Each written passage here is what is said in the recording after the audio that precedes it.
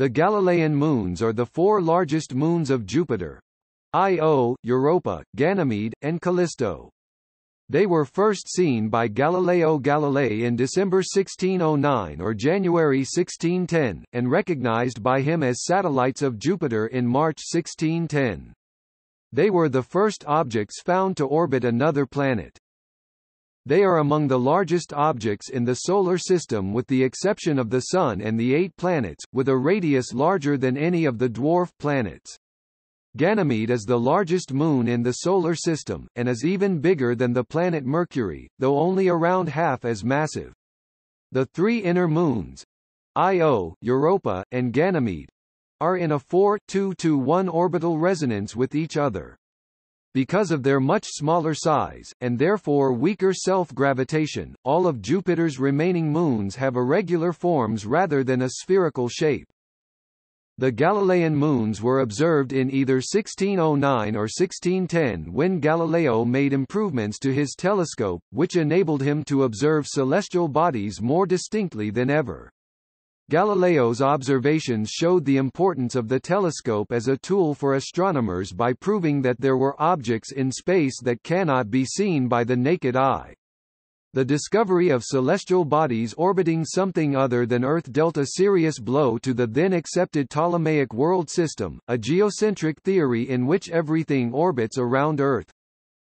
Galileo initially named his discovery the Cosmica Sidera, Cosmos stars, but the names that eventually prevailed were chosen by Simon Marius.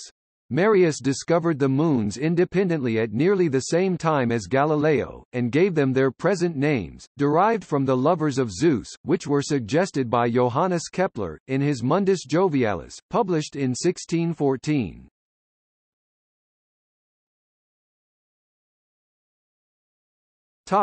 History.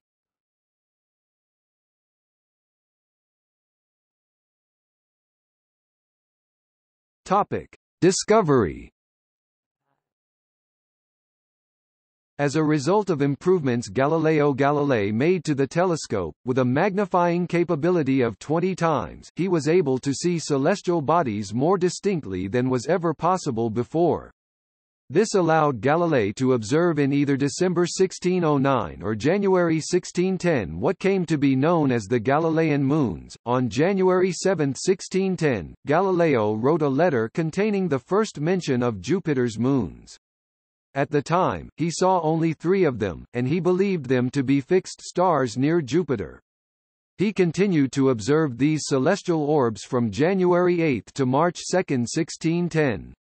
In these observations, he discovered a fourth body, and also observed that the 4 were not fixed stars, but rather were orbiting Jupiter. Galileo's discovery proved the importance of the telescope as a tool for astronomers by showing that there were objects in space to be discovered that until then had remained unseen by the naked eye. More importantly, the discovery of celestial bodies orbiting something other than Earth dealt a blow to the then accepted Ptolemaic world system, which held that Earth was at the center of the universe and all other celestial bodies revolved around it.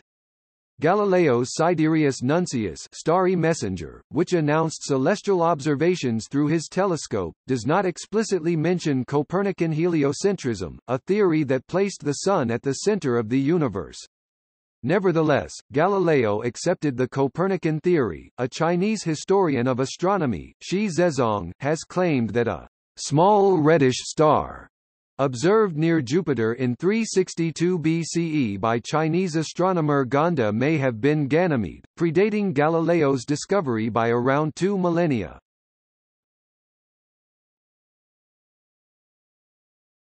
Topic: Dedication to the Medicis.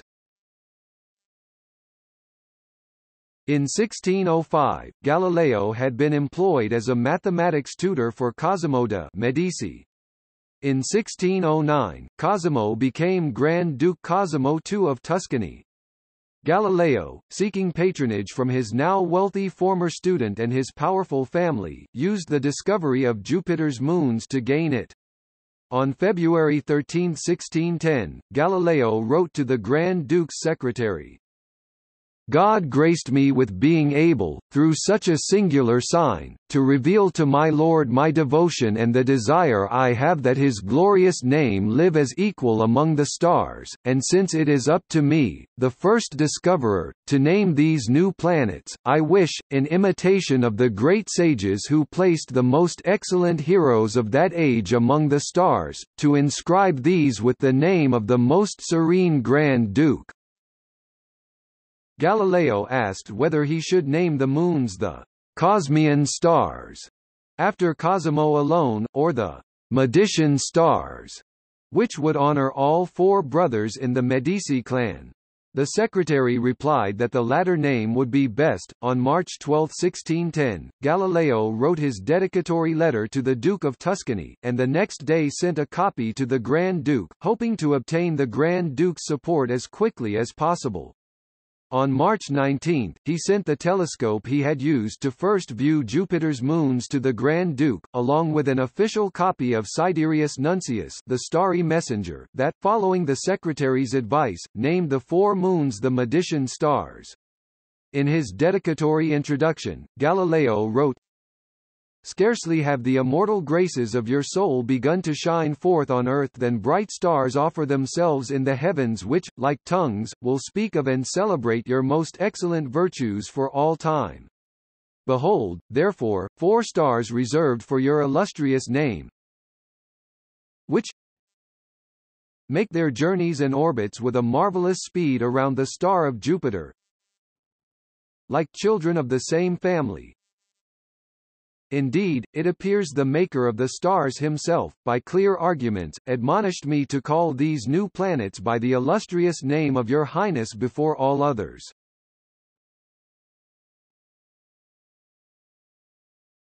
Topic: Name. Galileo initially called his discovery the Cosmica Sidera, Cosimo's stars, in honor of Cosimo II de' Medici (1590–1621). At Cosimo's suggestion, Galileo changed the name to Medicia Sidera, the Medician stars, honoring all four Medici brothers Cosimo, Francesco, Carlo, and Lorenzo. The discovery was announced in the Sidereus Nuncius, Starry Messenger, published in Venice in March 1610, less than 2 months after the first observations. Other names put forward include I. Princiforus for the Prince of Tuscany, 2. Victriforus after Vittoria della Rovere, 3. Cosmiforus after Cosimo de' Medici, and IV. Ferniferus after Duke Ferdinando de' Medici by Giovanni Battista Hodierna, a disciple of Galileo and author of the first Ephemerides Mediciorum Ephemerides, 1656. Circulatores Jovis, or Jovis Comites, by Johannes Hevelius. Guards, or satellites from the Latin satellis, satellitus, meaning escorts, by Jaco Zanum. The names that eventually prevailed were chosen by Simon Marius, who discovered the moons independently at the same time as Galileo. He named them at the suggestion of Johannes Kepler after lovers of the god Zeus, the Greek equivalent of Jupiter, Io, Europa, Ganymede and Callisto. In his Mundus Jovialis, published in 1614, Galileo steadfastly refused to use Marius names and invented as a result the numbering scheme that is still used nowadays, in parallel with proper moon names. The numbers run from Jupiter outward, thus I, 2, 3 and IV for Io, Europa, Ganymede, and Callisto respectively. Galileo used this system in his notebooks but never actually published it. The numbered names Jupiter X were used until the mid-20th century when other inner moons were discovered, and Marius names became widely used.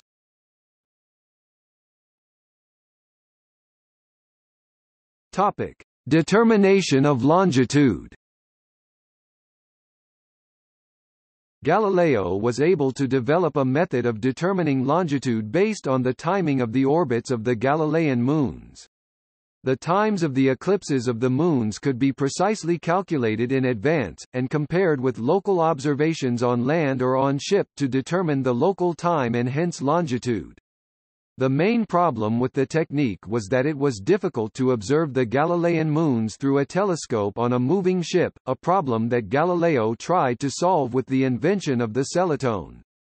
The method was used by Cassini and Picard to re-map France.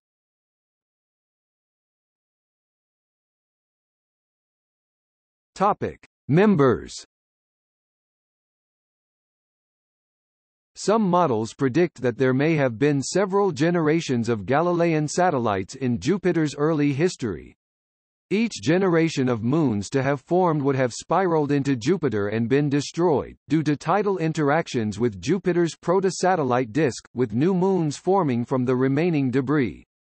By the time the present generation formed, the gas in the proto-satellite disk had thinned out to the point that it no longer greatly interfered with the moon's orbits. Other models suggest that Galilean satellites formed in a proto-satellite disk, in which formation timescales were comparable to or shorter than orbital migration timescales.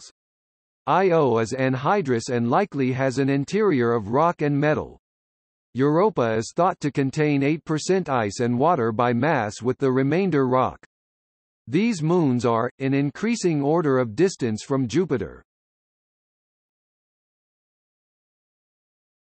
Topic: Io.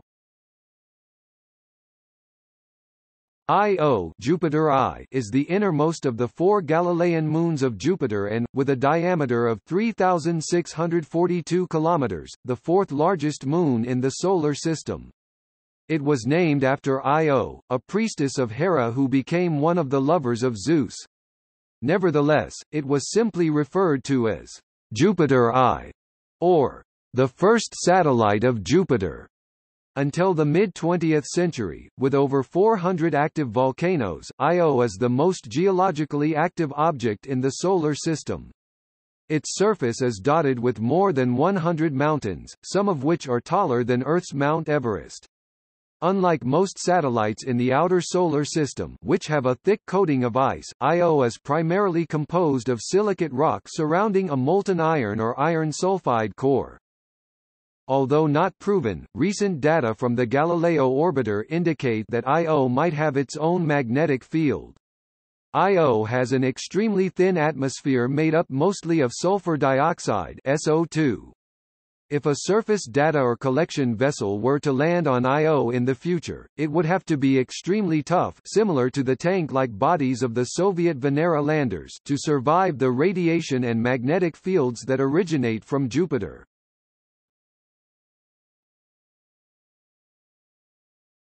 Topic: Europa. Europa, Jupiter II, the second of the 4 Galilean moons, is the second closest to Jupiter and the smallest at 3,121.6 kilometers in diameter, which is slightly smaller than the Moon. The name comes from a mythical Phoenician noblewoman, Europa, who was courted by Zeus and became the Queen of Crete. Though the name did not become widely used until the mid-20th century, it has a smooth and bright surface, with a layer of water surrounding the mantle of the planet, thought to be 100 kilometers thick. The smooth surface includes a layer of ice, while the bottom of the ice is theorized to be liquid water. The apparent youth and smoothness of the surface have led to the hypothesis that a water ocean exists beneath it, which could conceivably serve as an abode for extraterrestrial life. Heat energy from tidal flexing ensures that the ocean remains liquid and drives geological activity. Life may exist in Europa's under-ice ocean. So far, there is no evidence that life exists on Europa, but the likely presence of liquid water has spurred calls to send a probe there. The prominent markings that criss-cross the Moon seem to be mainly albedo features, which emphasize low topography. There are few craters on Europa because its surface is tectonically active and young. Some theories suggest that Jupiter's gravity is causing these markings, as one side of Europa is constantly facing Jupiter. Also, volcanic water eruptions splitting the surface of Europa, and even geysers have been considered as a cause. The color of the markings, reddish-brown, is theorized to be caused by sulfur, but scientists cannot confirm that, because no data collection devices have been sent to Europa. Europa is primarily made of silicate rock and likely has an iron core. It has a tenuous atmosphere composed primarily of oxygen. Topic: Ganymede. Ganymede, Jupiter 3, the third Galilean moon, is named after the mythological Ganymede, cupbearer of the Greek gods and Zeus's beloved. Ganymede is the largest natural satellite in the Solar System at 5,262.4 km in diameter, which makes it larger than the planet Mercury, although only at about half of its mass since Ganymede is an icy world. It is the only satellite in the Solar System known to possess a magnetosphere, likely created through convection within the liquid iron core. Ganymede is composed primarily of silicate rock and water ice, and a salt water ocean is believed to exist nearly 200 km below Ganymede's surface, sandwiched between layers of ice. The metallic core of Ganymede suggests a greater heat at some time in its past than had previously been proposed. The surface is a mix of two types of terrain: highly cratered dark regions and younger, but still ancient, regions with a large array of grooves and ridges. Ganymede has a high number of craters, but many are gone or barely visible due to its icy crust forming over them. The satellite has a thin oxygen atmosphere that includes O, O2, and possibly O3 ozone, and some atomic hydrogen.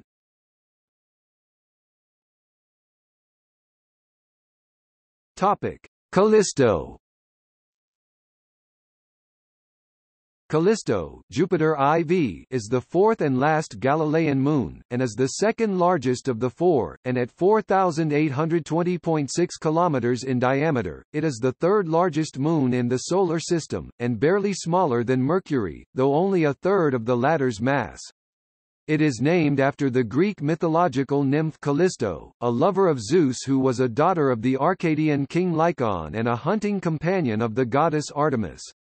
The Moon does not form part of the orbital resonance that affects three inner Galilean satellites and thus does not experience appreciable tidal heating. Callisto is composed of approximately equal amounts of rock and ices, which makes it the least dense of the Galilean moons. It is one of the most heavily cratered satellites in the Solar System, and one major feature is a basin around 3,000 km wide called Valhalla.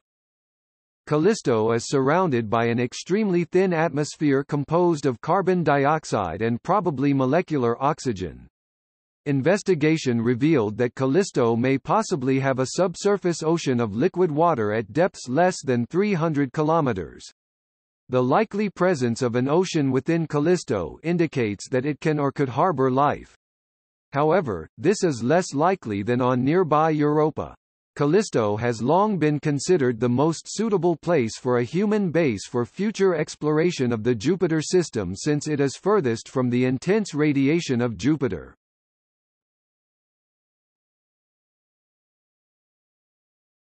Topic: Comparative structure.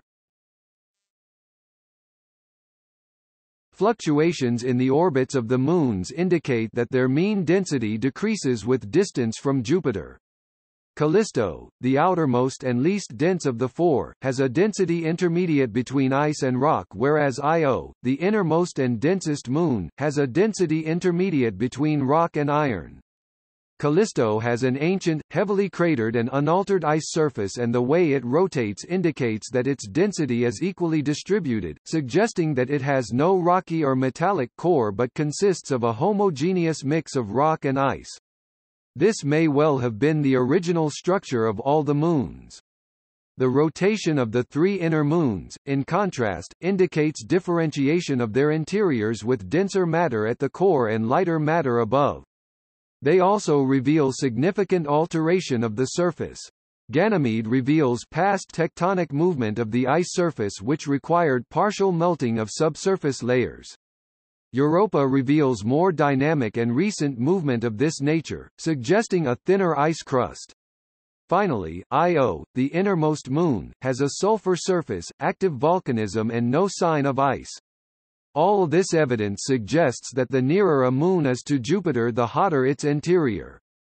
The current model is that the moons experience tidal heating as a result of the gravitational field of Jupiter in inverse proportion to the square of their distance from the giant planet. In all but Callisto, this will have melted the interior ice, allowing rock and iron to sink to the interior and water to cover the surface. In Ganymede, a thick and solid ice crust then formed. In warmer Europa, a thinner, more easily broken crust formed.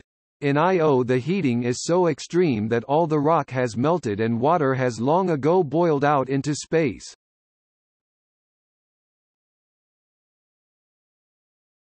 Topic: Size.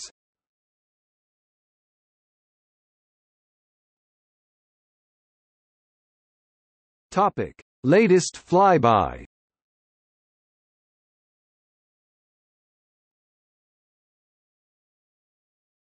Topic: Origin and evolution. Jupiter's regular satellites are believed to have formed from a circumplanetary disk, a ring of accreting gas and solid debris analogous to a protoplanetary disk. They may be the remnants of a score of Galilean mass satellites that formed early in Jupiter's history. Simulations suggest that, while the disk had a relatively high mass at any given moment, over time a substantial fraction, several tenths of a percent, of the mass of Jupiter captured from the solar nebula was processed through it. However, the disk mass of only 2% that of Jupiter is required to explain the existing satellites. Thus there may have been several generations of Galilean mass satellites in Jupiter's early history. Each generation of moons would have spiraled into Jupiter, due to drag from the disk, with new moons then forming from the new debris captured from the solar nebula. By the time the present, possibly fifth generation formed, the disk had thinned out to the point that it no longer greatly interfered with the moon's orbits. The current Galilean moons were still affected, falling into and being partially protected by an orbital resonance which still exists for Io, Europa, and Ganymede. Ganymede's larger mass means that it would have migrated inward at a faster rate than Europa or Io.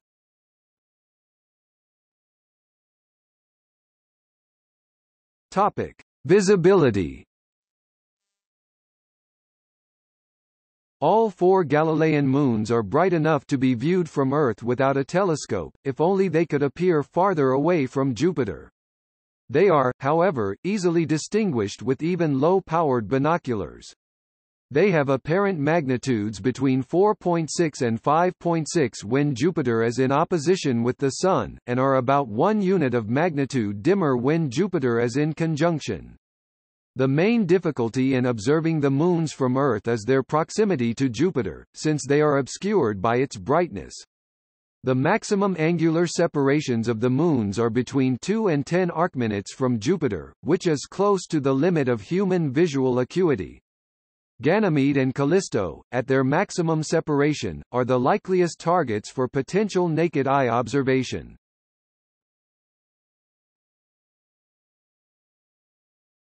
Topic: Orbit animation. GIF animation of the resonance of Io, Europa, and Ganymede.